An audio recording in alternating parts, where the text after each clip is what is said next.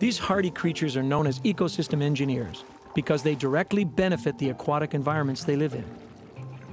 One of the reasons oysters are so great for the ecosystem, the environment, is that, something like this, a little animal this big, can filter, up to 2 gallons of water an hour.